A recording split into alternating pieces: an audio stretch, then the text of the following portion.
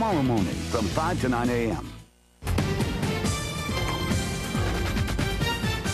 You know, financial pressures are just crushing America's young people to the extent that 20 and 30-somethings are now known as Generation Debt. Phil Keating reports.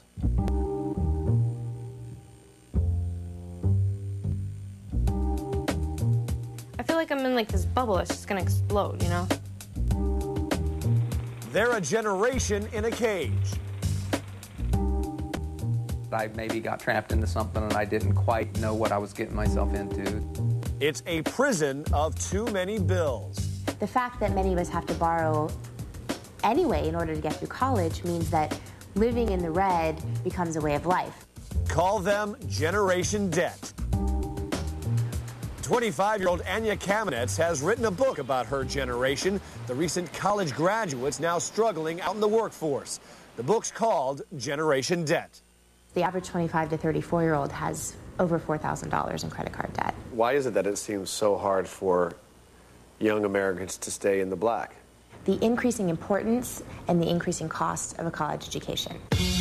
That college education is far, far more expensive than it used to be. And so, with the average public university topping out at about $12,000 a year, and the average private university going up to $30,000 a year, more and more families are turning to student loans to pay for college. I mean, I knew it was gonna cost money for me to go to school. I never realized that the interest was gonna be so bad.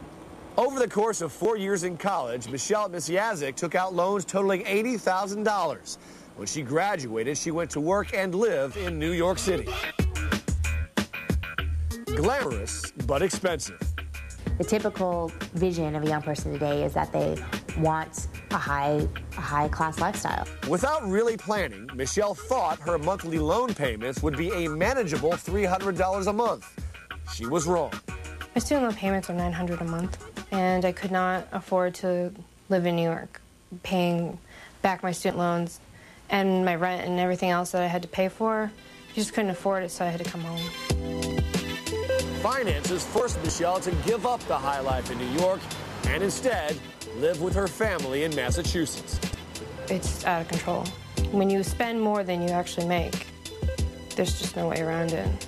Consumer credit counselors and finance experts say the average young American these days is spending about 11% more money every year than he or she actually makes. Now, nationwide, the total household debt is now pegged at about $12 trillion. Of course, a lot of the blame can be traced right back to those incredibly easy-to-get credit cards, which, of course, make it incredibly easy to go into debt. And this sort of buy it now, pay later mentality is really a dangerous one for this generation. How dangerous can it get? Just take a look at John.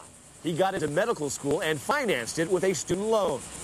You know, the way they sold it to you was that you just take loans. Everybody does it. But after 2 years, John decided he was not cut out for med school, and he dropped out. No medical career, no real way to pay back what he says has ballooned to over $150,000 in debt.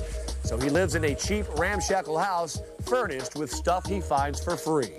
And I mostly picked things up, you know, off the side of the road and scrounged things like that grate right there just came out of the trash.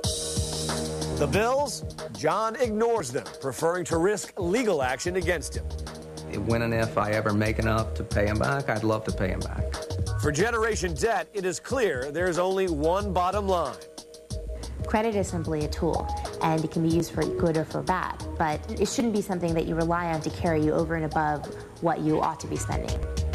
What it really takes is financial discipline, but arguably, Americans are not encouraged to have that discipline. At large in New York City, I'm Phil Keating. Phil, thanks. As you make those credit cards hot to the touch so people understand what's going on.